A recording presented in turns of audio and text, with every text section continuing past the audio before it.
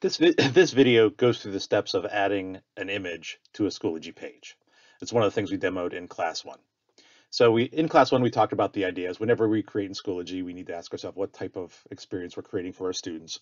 Are we connecting them with content, with us as the teacher, or with each other? And we had that graphic that I displayed in Zoom. So I want to add that graphic to the page. It's stored on my desktop. So I have my text. I want my graphic to be under that text, so I put my cursor where I want the graphic to appear. And then up here on the toolbar, I go to the Insert Content button, select it, and in the menu that drops down, I select Image/Media. So Image Media, another window pops up, asks me to where do I have that image file stored. So I will attach file. It is on my desktop, so where is my desktop? There's my desktop. And then I will find, that's the image I want, 3 types of student interactions. Open, and it comes in. Notice it's pretty big.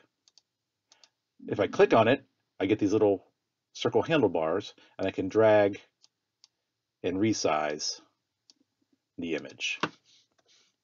Also, with the image here, let me just resize a little bit that down a little bit more. Also, with that image selected, notice there's a little button here, I can add some metadata about it. So this is good for the alt tags and the screen readers and all the things that are good for universal design. So the image description, I'll put 3 types of student interaction. Is another way I could resize the image here if I wanted to. And then update. And my image is there on the page. And if I wanted to keep on typing, put my cursor after it, hit return, and I can keep on typing. And create.